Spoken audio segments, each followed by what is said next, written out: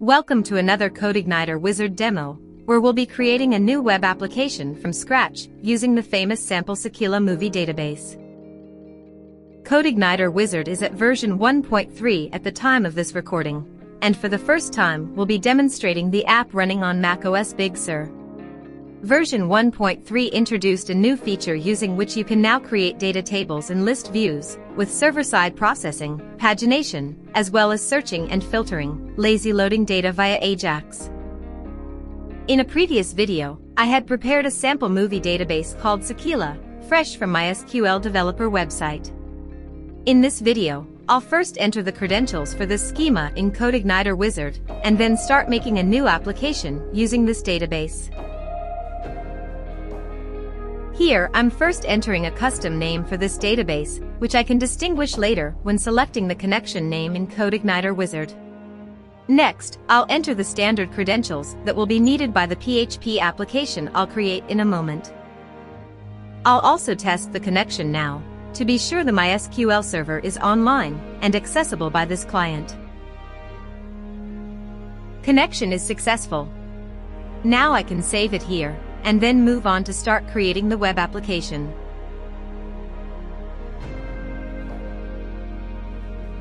I'll call it Sakila Movies.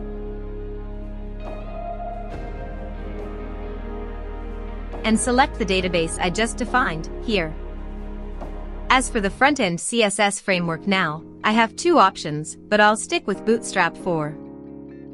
Lastly, I'll specify a folder path, which will be the location of all the generated files.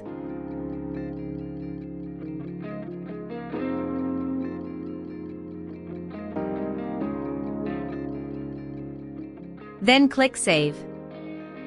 Now in this screen, I'll click the button labeled Setup Folder Structure, and config files for the boilerplate part of my web app to be generated right away. Now I can go ahead and create a module. Here, our module will be based on the film table on our database, which keeps information about the movies themselves. I'll uncheck this, because I want the generated view files to use standard HTML tags. And I'll check this one off, to get a RESTful controller with AJAX capabilities for the lazily loaded list views I mentioned before. I can see that the wizard has recognized a foreign key relationship between films and languages, and it automatically set to create drop-down select menus that will be dynamically populated from the language table. And then there's this rating field. It looks automatically set to become a series of radio buttons with options from the MySQL enum column defined statically.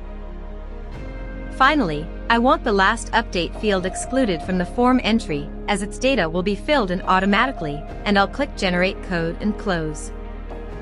After the module is created, I also need to create the languages module, because the film table has a joint relationship with the language table.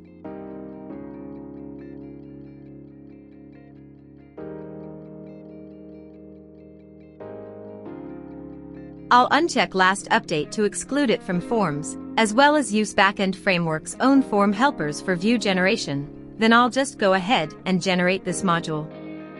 Finally, I can publish all modules to finish up my web application.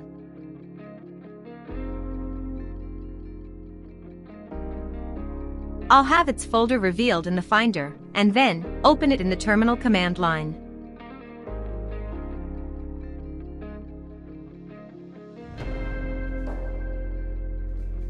Here, I'll first check the PHP version with PHP-V.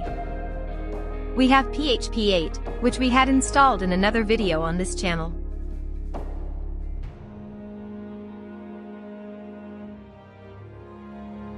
Now our brand new web application is being served with this version of PHP at localhost 8080, running on our local web server.